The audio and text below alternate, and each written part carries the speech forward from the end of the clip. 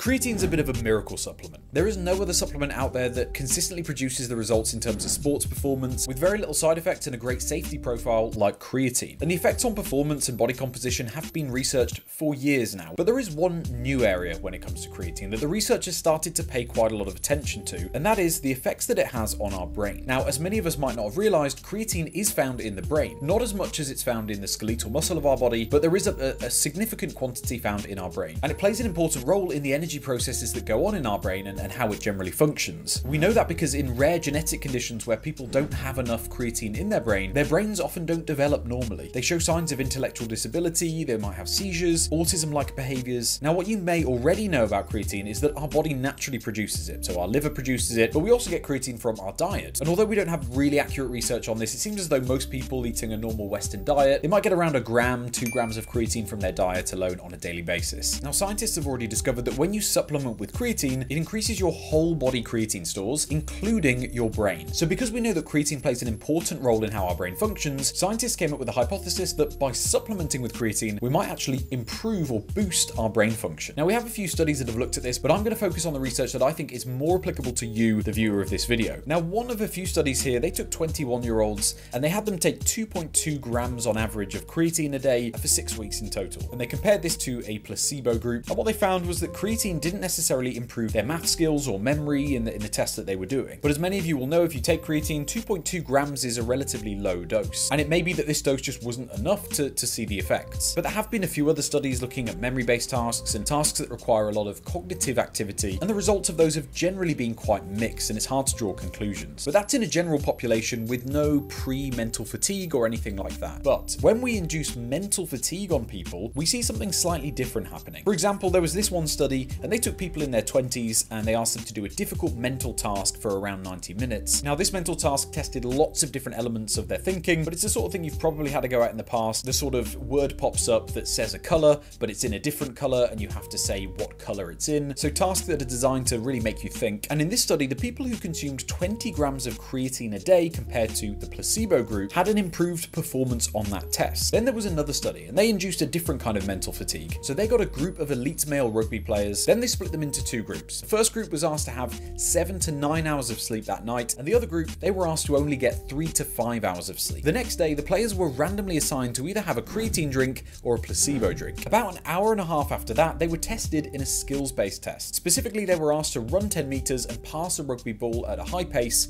through a hoop. Now, the first bit of their results are quite expected. The group that were deprived of sleep did considerably worse than the group who had adequate sleep. But this next bit is really interesting. It seemed as though even though they were sleep deprived, the group that took the creatine didn't actually perform any different to the group that had enough sleep and didn't take creatine. So it basically seemed as though creatine got rid of any of the effects of having a lack of sleep on this particular task. And this follows a number of studies that have been quite positive in their result when people are mentally fatigued and they take creatine. So what can we take from these studies? Well, from the research we have so far, it doesn't seem as though creatine has any effect on brain function in normal people who get enough sleep, aren't deprived of oxygen, and aren't seriously mentally fatigued. So I'm afraid by loading creatine before an exam, it doesn't look like you're going to perform any better unless maybe you're severely sleep deprived. And that brings me on to my second take-home point from this. Now, this research is really early, so do take this with a pinch of salt, but it seems as though in very severely mentally fatigued people, so maybe people with extreme sleep deprivation or extreme mental fatigue under very tough conditions, creatine supplementation and probably more like loading doses of creatine might significantly reduce the effects that you would normally get from those conditions. So final take-home point is don't rely on creatine to give you some sort of boost in your mental performance, especially if you're young, healthy, and get enough sleep. It's probably not going to have any beneficial short-term effects in here. But that's not to say that it doesn't have any effect, and it might be useful for some people in some situations. Now, there is some more interesting things in this paper about anxiety, depression, future Alzheimer's, and dementia risk that we're going to tackle in the next video. There's 2 videos coming out a week at the moment, so if you like this content, do subscribe, and I will see you soon in another video.